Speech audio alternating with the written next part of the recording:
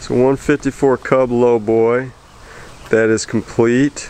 It runs and propels, but I'm going to sell it. The only thing it's missing is the deck.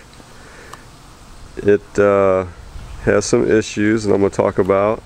Right now I want to give you a look at the cosmetics.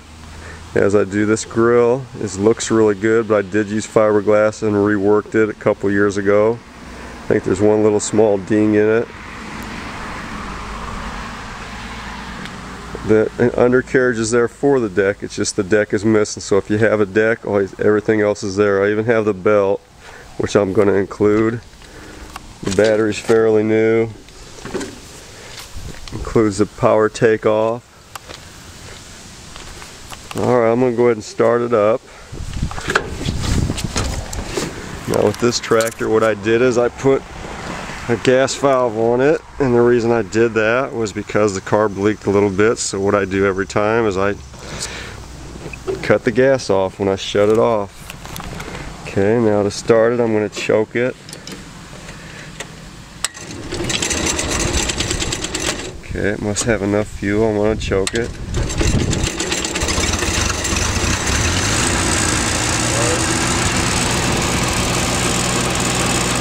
Right now it's charging. The engine sounds pretty good. Idles down really nice.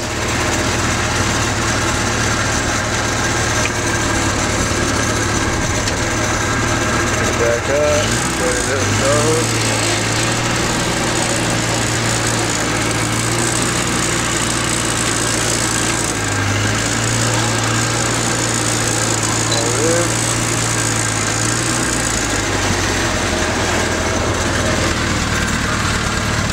Pretty good.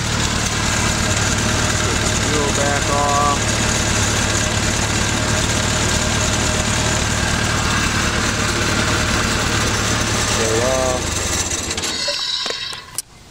Couple basic things. The transmission / rear end growls a little bit. Always has the whole time I've owned it. It goes into all the gears as expected. Nothing unusual about the transmission. The engine starts and runs good. Does not smoke. However, once it's at full load with a deck on it, it does have some blow by. So that's not going to be obvious to the person that buys it because they're going to be loading on the trailer. The last time I drove it, the clutch was a little weak. However, I was able to load it onto the trailer. So, but I think it's going to need some attention. And also the charging system. Sometimes it charges, sometimes it doesn't. I haven't looked at it, but the last time I was running it, I got halfway done with the cutting job and the battery went dead. It caused the engine to not run. It even includes the lift cylinder for the deck. All the tires hold air. The front tires are 12-inch. They're not original. The grill is not original. The headlights don't work, but it seems to me like the wiring harness was there to plug it in. I just didn't want to mess with it. It also has a supplemental oil pressure gauge in addition to the light on the dash. So overall, you make your own decision, but I'm selling it as parts. Price is right, it just needs to go. I've had it for a long time.